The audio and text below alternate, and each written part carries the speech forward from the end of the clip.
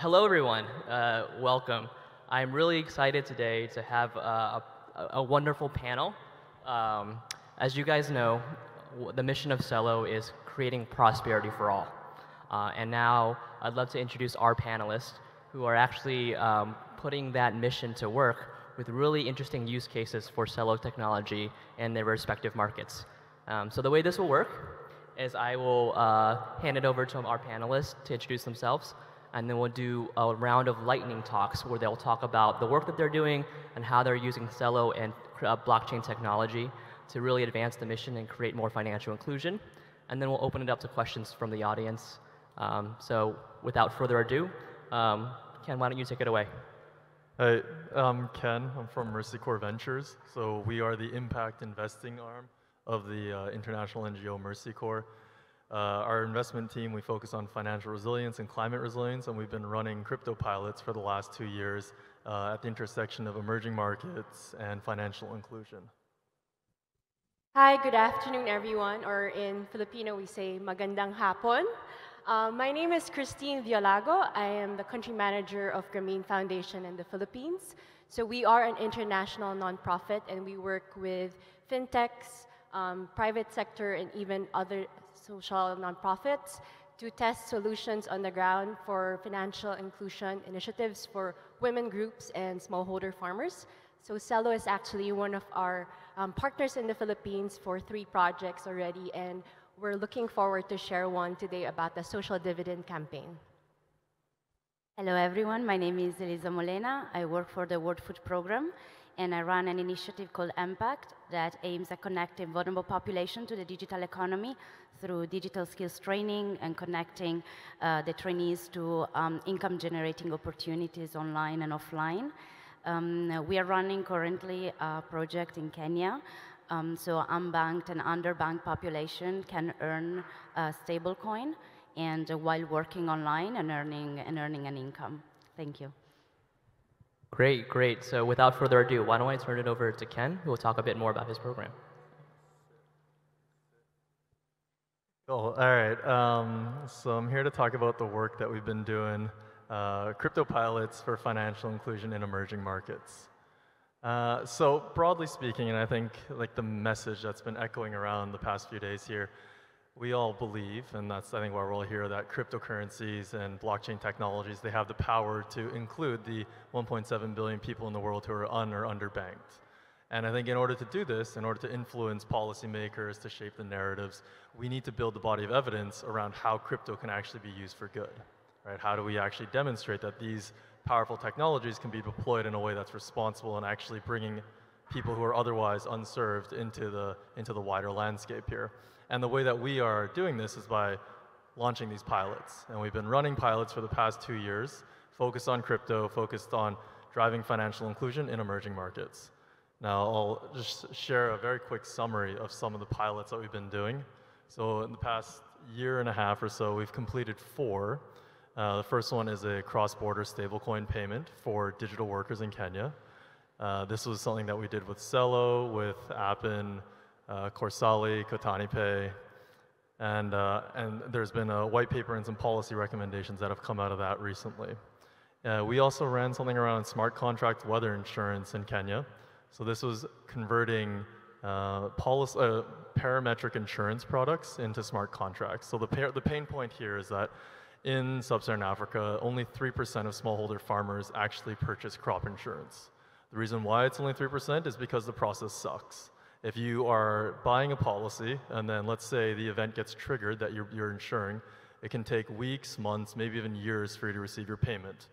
Chances are you're not going to buy that product if that was available for you here. Now, by putting these onto smart contracts, you can make everything instantaneous and also transparent. So as a smallholder farmer, you can therefore say, all right, well, has there been sufficient rainfall in my plot of land? If there is, then instantaneously there will be a deposit made into your M-Pesa account. And this therefore makes the process a lot simpler, a lot faster, and also cheaper so that there's a higher return to the farmer at the end of the day. Something that we ran with Acre Africa, EtherRisk, and the Mercy Corps team in Kenya. We also ran something in Rwanda, which was around DeFi savings incentives for informal merchants. This is something that was launched on using a Terra wallet with SocoWatch. and based on UST. So just giving DeFi savings incentives towards micro MSMEs. And lastly, we ran something in Colombia. So this was supporting Venezuelan migrants who had fled the hyperinflationary environment, the despotic regime in Venezuela. They'd made their way across the border into Colombia. Mercy Corps Colombia had been supporting them, and we were providing additional cash support through a digital wallet. And this was a stablecoin asset that they could then send back home to their family and friends in Venezuela. And so, of course, being US dollar pegged, this is a nice hedge against inflation. And then because it's all digital, it's of course easy to transmit. And then there's an off-ramp directly into the banks in Venezuela, so you're able to help the family and friends back home quite simply. So those are the pilots that we ran in the past year and a half. We have a few in the pipeline right now. We're running something with Celo in Kenya around a DeFi lending product with Mula Market. Very excited about that one. There's something that we're going to deploy in Cameroon around DeFi savings. So taking the pain point here is that if you are a average Joe in Cameroon, you typically don't have access to high-yielding savings products. Now the closest analog that's out there is a government bond, but in order to buy a government bond, the minimum ticket price to entry is around 1 million West African francs, which is around $1,800. So you probably don't want to park that much money. You probably don't have that much money lying around to actually buy this. And so what we're able to do now is fractionalize these bonds and tokenize them all on a blockchain so that instead of paying $1,800, you can pay $1 or $2 and then just deposit what you have available and receive the commensurate amount of yield and coupon payment from that. All again, thanks to the power of the blockchain. So these are things that are in our pipeline and things that we're going to be launching soon. And that leads to this other announcement that we made a few weeks ago, which was around a larger, broader piloting vehicle. So we're calling all startups who are working on piloting technologies, who are piloting blockchain and crypto technologies in emerging markets at the intersection of financial inclusion and also broader into like the refi space as well. We're availing up to $1 million, up to 10 startups can apply and get access to this. We'll also provide some coaching, introduction to the network and our ecosystem from our investment side, and then also supporting on the impact metrics and brand exposure to the Mercy Corps audience. So encourage all of you to look and apply. Happy to take any questions about that later as well. Thanks. Great, thank you, Ken. It's amazing to see all the pilot work that Mercy Corps is doing, and it's exciting that you guys are putting more money where your mouth is by funding a lot of these startups and innovation in emerging markets. So Christine, why don't you talk a little bit more about Grameen and what you're doing with blockchain technology? Sure, thank you, Will. So today I'd like to share a story of how we use blockchain to build a community-based entrepreneurial ecosystem in the Philippines. And we call it the Social Dividend Campaign. So in 2020, we actually started to work with Celo to provide immediate relief efforts in Metro Manila and Cebu by creating a microsite and testing out cryptocurrency and Valora so that we could provide immediate relief efforts of grocery items, hygiene kits, and medicines to 3,500 micro-entrepreneurs.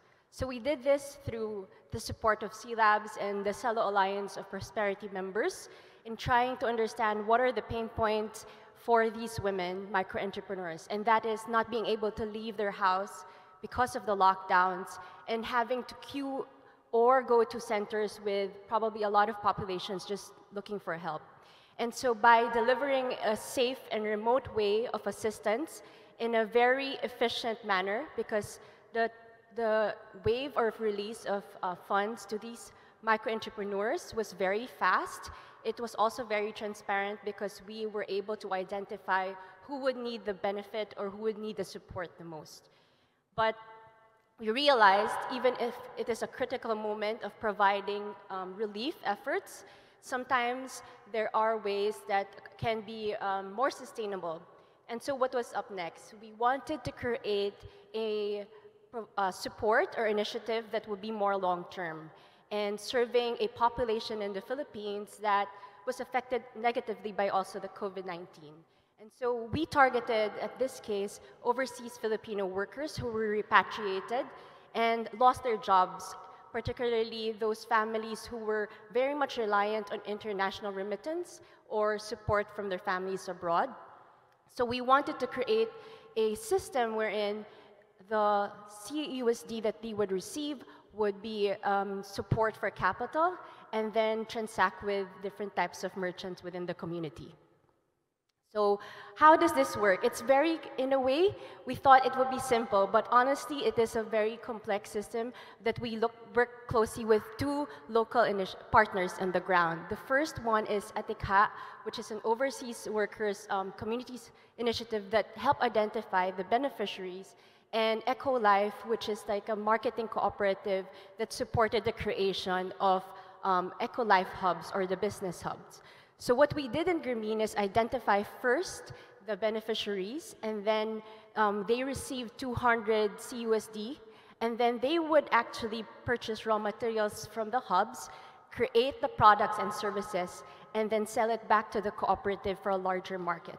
So we tried to push a circulation within these different types of merchants, and so they have interaction in a physical place, but also have coaching and guidance from the partners themselves on sustainability efforts and social support so that they could understand how can we market our products better, and more importantly, how can the features of the app and peer-to-peer transactions be beneficial for their EcoLife hub or the business hub.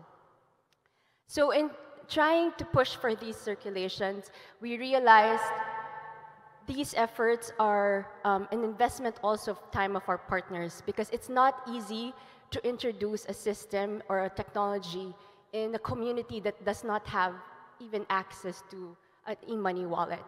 So how does that work? First is creating the promotion of the project, and second is building trust on the system, and third would be creating an infrastructure that works so that people will have a very seamless experience through your platform. So what were the benefits of this? Actually, for the cooperative, it increased the number of membership to 300%. It also actually started to give an opportunity for them to open up their ideas on cryptocurrency and digitize some of their operations and accounting systems. So aside from crypto, what else can we digitize within the orgs? It also changed the habit of some of the beneficiaries in savings, realized when they saw the Valora platform and they saw Supercharge, instead of taking out the full money in their wallet, they're like, oh, I can earn something here. So they leave their money there for the first time. And eventually, by the end of the program, when we went back to ask them, do you think you're more reliant before you began this project with us? They say yes. They're more food secure, and second, some of them reported that they started to begin to save for the first time. Because in the Philippines, sometimes when they have a digital wallet, like an ATM or even a money wallet, because of the emerging needs of their household, sometimes they just zero out the wallet. But in this case, there are people reporting that they're starting to save because of those features. And I think this also allows us to establish a good merchant case for the hubs, because now there's a lot of interactions between the members and the EcoHub managers that are using the cryptocurrency. So these are just some of our stories from our beneficiaries. So just to reiterate, what makes it work? It's really having to support and build the capacity of our partners on the ground through community agents.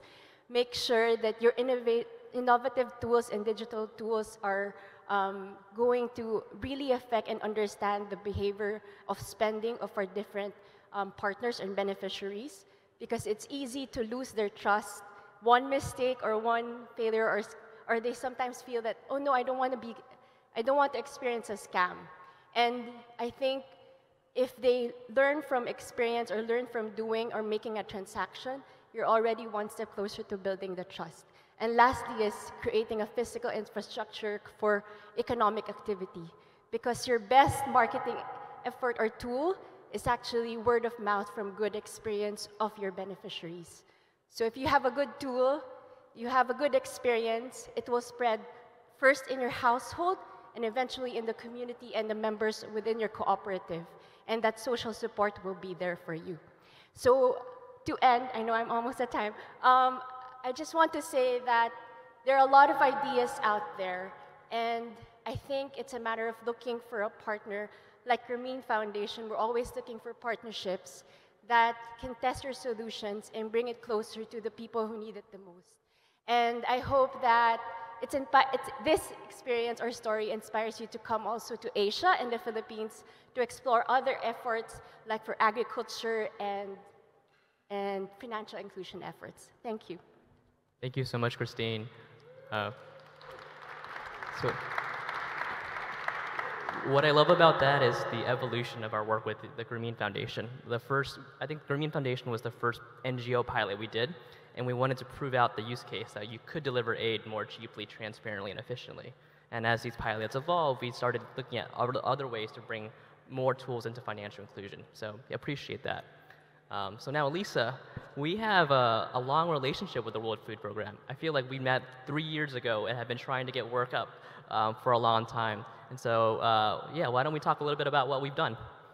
Sure, thank you. Yeah, it was a long relationship, long in the making, but we eventually made it happen. So, yeah, so as I told you before, I'm the global lead of this initiative called Impact. And the whole point of the project is to bridge the gap between vulnerable population, I mean, the guys here have already covered that at extent, and the digital economy. So we have around 800 million food insecure people in the world, and unfortunately the number is increasing. But at the same time, there is also a booming digital economy. COVID clearly was very problematic for our operations, but for my project specifically, made it a bit easier to actually make convince companies that they can hire and find talents in the most unexpected places. So making remote and online work happen was actually something that COVID helped a lot with. So the way the model works is we do global sourcing. So we talk with companies, we talk with micro work platforms, we talk with the freelancing platform, the Fiverr, the Upworks, right? And we try to identify what are the needs in the global labor market. And we understand these needs, and they understand the needs of the companies, and then we create tailored trainings that we then implement in a variety of countries where WFP is present. And our target group are young people, host communities, refugees, displaced people. We have a minimum of 50% of female participation, so we really push for also women learning digital skills. And then after the training is done, we bring back the talents to our sourcing partners, and the whole point is that they are hired and can earn an income. So the point of using crypto was that a lot of our participants were unbanked and underbanked, so they could be trained, we could find a position for them somewhere, but then eventually they couldn't withdraw the money they were earning. So we understood that crypto and stable coins were an amazing opportunities to really include this huge amount of people that were excluded from financial services. And we ran the pilot in Kenya at the end of last year, and now the idea is that we expand this pilot further. So as you can see here in the slide, the dark blue countries are the countries in which we are currently operating, and the light blue countries are the countries in which I'm trying to expand. So Kenya, it's an easy country, right? It's a very good sandbox where to try the solutions because we have very good safety nets if something doesn't work out. But I'm trying to find solutions for Yemen, for Afghanistan, and there we need to really make sure that if we bring an innovation, it works immediately. People are extremely vulnerable. We don't want them to feel like they're guinea pigs, right? So as Christina said before, if you have any idea, if you have any solution, come to us at the end of this panel, because we are really here to hear from all of you how to make this work. And yes, so this is one of our asks. The second ask is, if you know companies that are looking for talents, please reach out, because we really have so many super qualified people that are looking for opportunities to shine, right? They might be based in a refugee camp in Iraq, or they might be based in a small city in rural Colombia, but they can really bring a lot on the table. And also, we always look for funds, right? During these events, people know that I come from the UN. They think that we have a lot of money to do this project, but I think that you all know that that's not really the truth, right, Celo? So if you know about opportunities to actually expand this further, you've seen the countries where we are going to be, please reach out as well. And yes, and let's brainstorm, and let's really scale this solution to more and more countries. Thanks. Amazing, amazing. Really inspiring work. I want to kick it off with one question for our panelists, but then open it up to the audience. So if you guys have a question, please queue it up. But you know, a lot of folks in the Web3 space talk about financial inclusion, talk about building for the unbanked and the underbanked. So I want to ask a sort of a spicy question. And we don't have a ton of time, so maybe keep it a little bit short. But what are the biggest mistakes people make when building for these populations, and what advice would you give for builders like those in the audience today to avoid those mistakes? Ken, why don't we start with you? Spicy, yeah. So I think one thing that comes to mind is that often the technologies and the products are already there in like a mature enough state. And I think it's more around the implementation that is the bigger bottleneck here, right? So I think the approach should be to identify the right partnerships. So we're not saying like, all right, I don't think we need to necessarily reinvent any new wheel or anything like that. It's really, let's take these products, let's figure out like which ones of these we can actually apply, and then figure out who's actually able to get out to the last mile, who's able to implement, and who's actually able to get these into the hands of the people who need it. So I think that would probably be the general thing. I think on the spicier side, I would say when you're building, and to all the genius builders out there who are building some really, really cool stuff, I think you probably don't necessarily see the financial opportunity that's available there, but I do think that there is a massive human opportunity to serve, and I would encourage more efforts to be focused around those more human problems rather than maybe the more arcane financial derivative products that are perhaps intellectually stimulating in some way, but not necessarily rewarding from a humanistic perspective. Thank you, Ken. That's a great answer. Christine, what about you? What advice would you have for folks who are looking to serve underbanked and financially excluded populations? I think it's also said by a lot of other speakers, but I just want to reiterate it that it's always important to listen to the people on the ground on what their pain points are and challenges, because when you have a tool and you're introducing it in the implementation, there's going to be multiple iterations on how you would introduce it, how you would train them.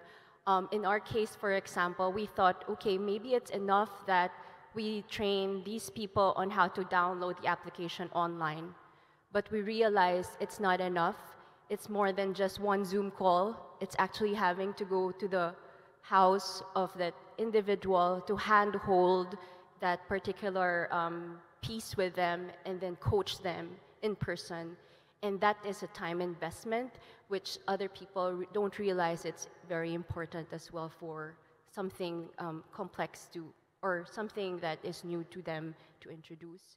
Aside from listening, pilots also take time, but we also want to feel that by the end of the project, it's not just Grameen that's learning, but it's also everybody in the community. So we try to leave them with materials and resources that they could share. And sometimes English is not the main language, so we also try to invest on making it local trying to put materials that are easily understood by the community. I think that's a great point that you mentioned, Christine. You don't ever want to leave a population worse off after you leave a pilot. And that's a mistake people often make, where they ghost and people are like, what was the point of all this, right? And so there should be some intentionality thereafter. Elisa, do you have thoughts on this question? That they said it all, but something else that we've been discussing in the past 2 days with a lot of the people in the audience is also that there are a lot of ready solutions, right, that have been tested in Europe or in the US that have worked very well, but clearly a lot of user research needs to be done for the population that we serve, because for the UN, for example, for WFP, we don't only serve population in countries where you wouldn't be usually, but we serve vulnerable population in those countries. So on top of having maybe challenges with infrastructures, there is another layer of vulnerability, which is the poverty, or that needs to be taken absolutely into account. So really bring a lot of emotional intelligence when developing and designing any kind of intervention. Very well said, very well said. Now I want to give an opportunity to the audience. Are there any questions for our panelists?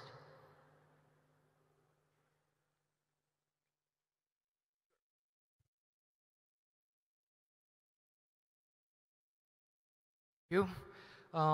So in a lot of these pilots and projects, I think like the education part is super important, and you touched on that a bit, Christine. And I'm curious, can you handle that by using like incentivized local networks to educate the people, or like do you use the local people in a way in that? Yeah.